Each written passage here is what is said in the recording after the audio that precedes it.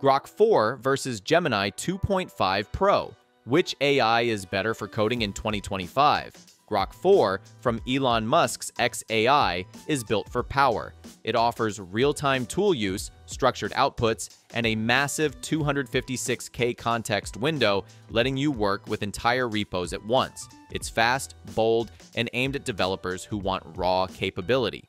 Gemini 2.5 Pro from Google DeepMind takes a different approach. It's balanced, reliable, and comes with multimodal support so it can handle text, images, and data all in one flow.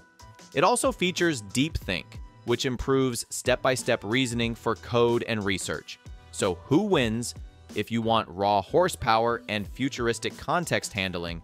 Grok 4 is exciting, but if you need a versatile assistant with enterprise-level trust and broader features, Gemini 2.5 Pro is the better option for most developers. So let me know in the comments which one y'all prefer. Anyways, thanks for watching and happy coding.